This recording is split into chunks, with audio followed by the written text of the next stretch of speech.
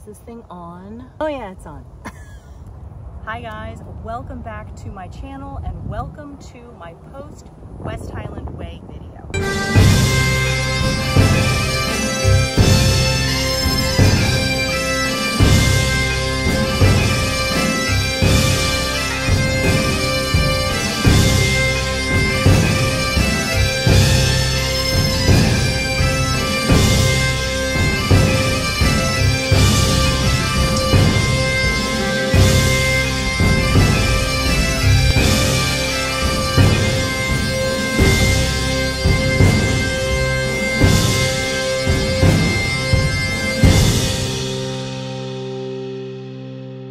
Out at a local park. Look at how weird my hair looks, like sticking out aside from the glass.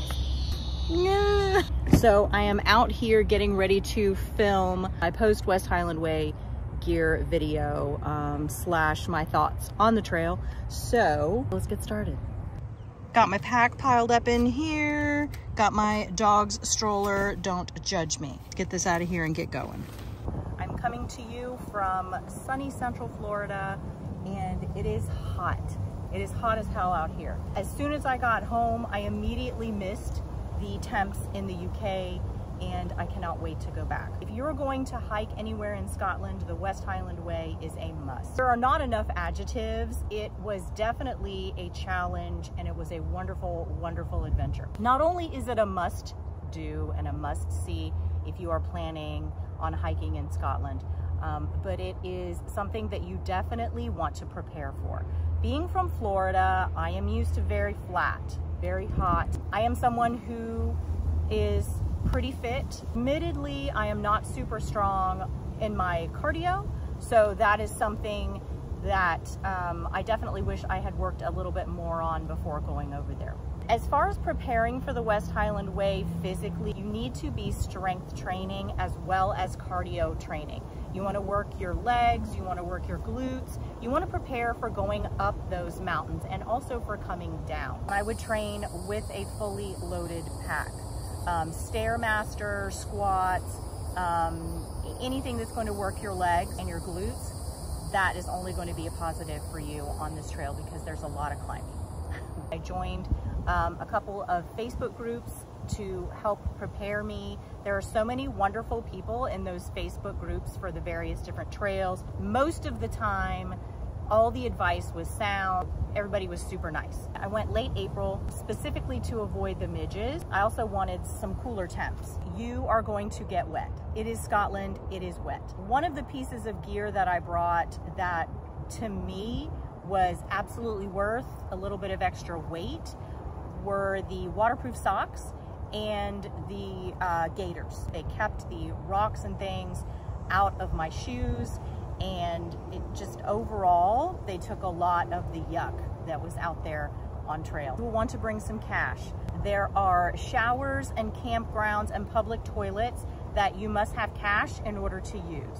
The majority of the time I was able to use my card. Some of the campgrounds had showers, but in order to have hot water, I heard from some other people that you will need to have cash for hot water. Myself, all the places that I went, all the campgrounds that I stayed at had hot water for no additional charge. So if you're interested in learning what places I stayed at, definitely check out my other videos and my West Highland Way playlist from day one. Take care of your feet. You will definitely want to take care of your feet. I did a lot of research on foot care prior to this trail, and I ended up choosing Injinji toe socks, and I coupled that with Compeed and a pair of wool socks over top, and most days I had the waterproof socks over top of those. I had very, very few blisters and very few foot issues, and I think that my my setup with my socks and stuff really did help with that. Whatever you choose to walk this trail in, whether it be boots, trail runners, or whatever, realize that it's not going to be the same for everybody. I had a pair of boots that I had walked in for a while prior to the trail, but walking in Florida on flat terrain versus walking up and down mountains in Scotland, it did not translate. So on day 2, I was done with my boots. My feet hurt so bad. This is where my decision to bring 2 pairs of shoes really did pay off for me. I brought my pair of Ultra Lone Peaks, thinking that if the boots didn't work out for me, I would switch to the trail runners, and that ended up being the best decision for me. As soon as I got rid of the boots and switched to trail runners full time, I was much more comfortable, and I was able to complete the walk with much less discomfort in my feet. Practice with the shoes that you want to use and try them in real life situations. Even though I went further north to train in some conditions that were, you know, a little less flat, I really didn't take my boots to the mountains and try that. And, you know, maybe I would have discovered that it wouldn't work a whole lot sooner, but needless to say, it all worked out in the end. Everyone that I met was friendly. I didn't meet anybody that had that was unpleasant. I mean, I really had a great time. As far as a female solo hiking in another country, I had a lot of the comments that you would expect to get, you know, in this country, like, oh my gosh, aren't you scared? Don't you think you should be going with someone? Don't you think you should be hiking with a guy? All that kind of stuff. I prefer to solo hike, that's just me. When I am here in the United States, I don't hike without a dog or several items of personal protection gear. So over there, I couldn't carry a gun. I didn't have my dog. So I was aware of my surroundings, and I was careful, but I did not encounter any issues. I wild camped in several places. There were days that I did hike with other people. There were days where I hiked, you know, by myself. So all in all, I would say that if you are a solo female hiker, you can feel pretty safe hiking this trail. I think hiking in Scotland in general is pretty safe. Thought I heard something behind me. After my West Highland Way gear loadout video, I felt that I still could do better with regard to getting rid of some extra weight. A lot of the duplicate cords that I had for my electronic devices, I ended up leaving home, and I believe the only extras I brought were for my iPhone, my Garmin, and my charging block. If you elect to bring your trekking poles, as I did, they will need to be wrapped and put in a separate bag to be checked in cargo. You cannot carry them on. I also had to put my tent pegs, my umbrella, and anything that was remotely sharp into that same bag to be checked. One of the areas I ended up saving a lot of weight was clothing. I packed too much clothing. Originally, I had 4 shirts and 3 pairs of pants, and it was just too much to have in this little stuff sack. My reasoning for packing more than 1 pair of day pants was one of them was bigger to accommodate the layers, and the other one was if I was not wearing any layers. So one size was bigger than the other. I didn't need all of that. I should have just stuck with the smaller size, because even on colder days, I did not hike in my layers. I also ended up eliminating 2 shirts and 1 sports bra from my clothing.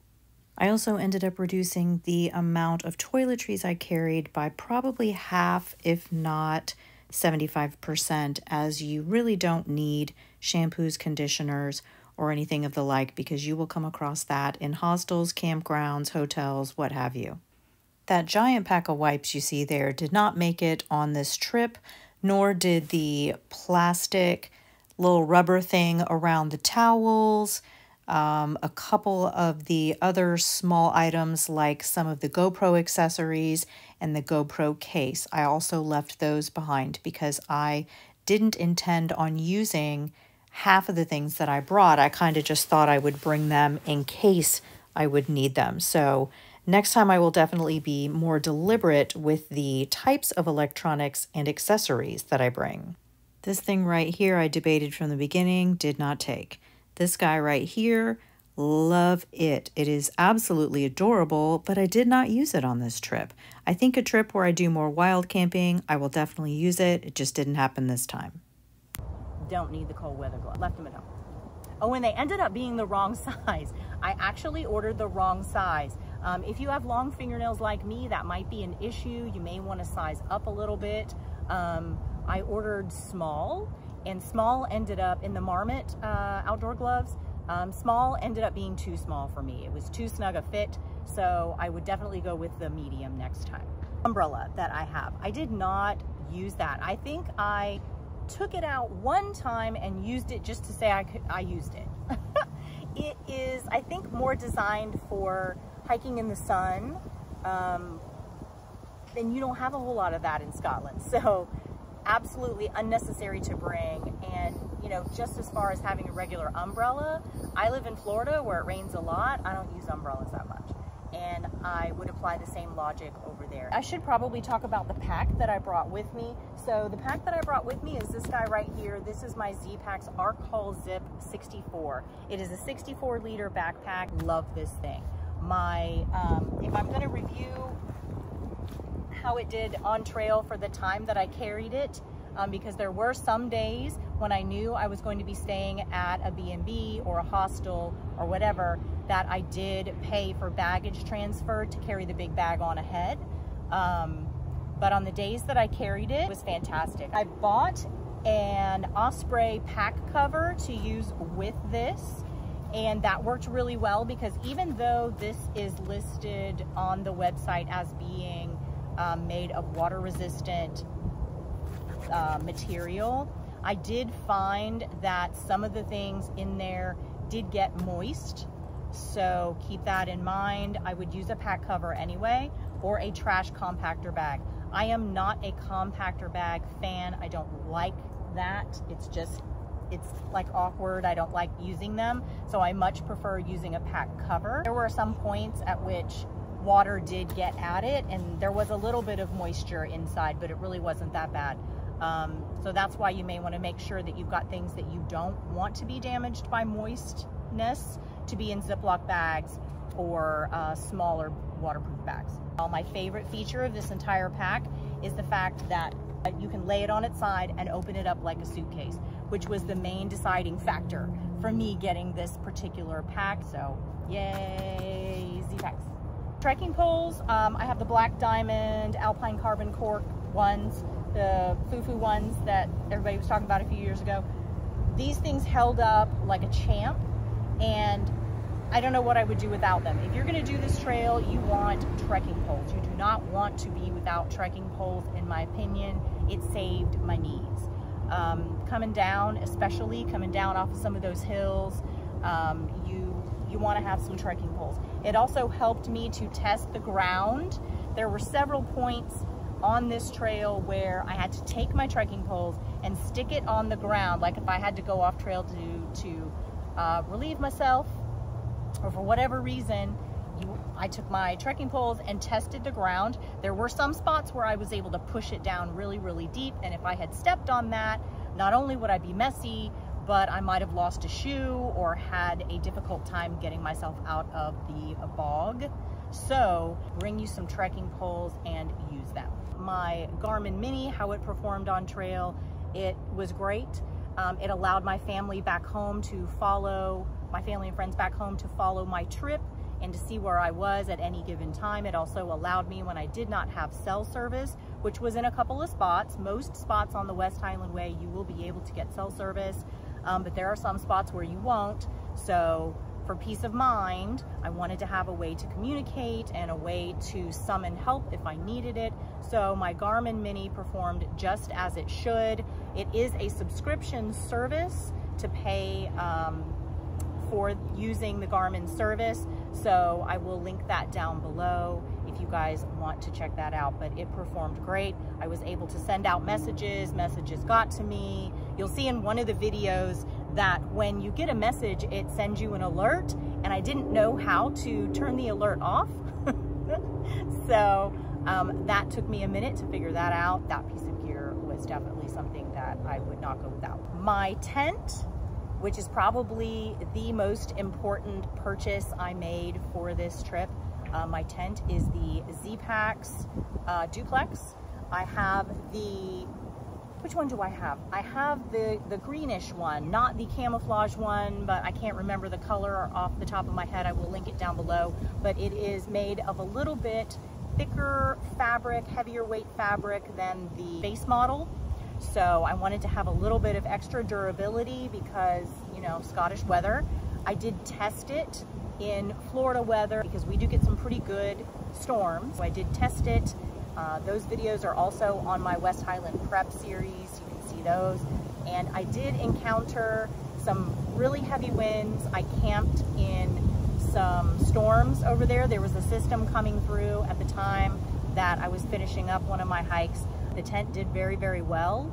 I was a little worried during one of those storms because it was, you know, flapping around quite a bit, but overall the tent performed very well. It is a single wall tent, so of course I had some condensation, but it really was not anything to be concerned about. I found it manageable, and even though I have a down comforter, that down comforter from Enlightened Equipment, or down quilt, sorry, the down quilt from Enlightened Equipment performed fantastic. I got the 0 degree rated bag, and it kept me so toasty. It did get a little bit of condensation on the outside, but it was something that dried very quickly. All in all, it performed really, really well. When I set out to do this trail, I was at a mentally rough period in my life. Like, I was going through some things, and I desperately needed to take things down a notch and really simplify them, which is really why I hike anyway, because there is nothing simpler than getting back to nature and getting outside with a few simple things, kind of bringing it back down to where we all started.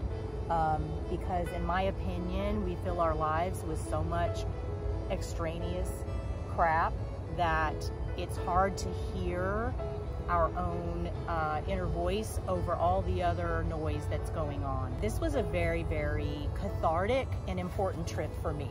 The simplicity of each day is such a gift, especially in the society that we live in right now. So if you get the chance to experience something like this, definitely go for it. The West Highland Way is perfect, in my opinion, for anybody who is looking for a good first hike in Scotland. So with that, I hope I have covered everything that I hoped to. I had a bunch of notes in my book, so hopefully I covered everything, and hopefully you find some value in this video. And if you are planning on doing your own West Highland Way hike, I would love to hear about it. So have a great one, guys, and I will see you in the next one. Bye. That's a wrap.